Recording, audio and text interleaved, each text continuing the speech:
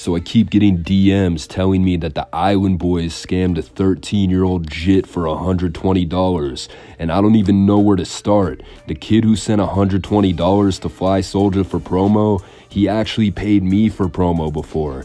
And don't worry, I delivered. I gave him a shout out in a video called Imposters. This kid only gave me 20 bucks. He said that's all he had, and I guess that's cap because he gave Fly Soldier $120. Either I'm getting too little or he's getting too much. This kid, he's gonna tell his mom, then his mom is gonna call Fly Soldier's mom. Fly Soldier, he's gonna get grounded for a week. No Xbox, no perks, no eyeliner. It's over for him. And what type of jackass scams a 13-year-old? How badly do you need that money? I know these guys are going through tough times, but I didn't think they'd sink this low. They're like a year away from collecting refry cigarettes. Y'all might be questioning the morality of a 13-year-old buying promo from grown men, and ooh-wee, there's definitely grown men selling Bammer to 8th graders. I'd rather have my kids buy Instagram promo. Just make sure you're buying from someone who is actually gonna deliver. Now, when I was a teenager, we'd spend our money on even stupider stuff like gems for Clash of Clans, Call of Duty skins. At least we didn't buy Bitcoins. That would have been a complete waste of money. Now, I'm not judging this kid because social media has always been a popularity contest. In 2003, MySpace allowed non-talented weirdos feel like they're famous because they have validation from strangers. And Instagram and TikTok are just continuing the trend for the new generation. It's a good thing they didn't have blue checks when I was in school because I'm positive everybody would be spending that $15 to get that validation.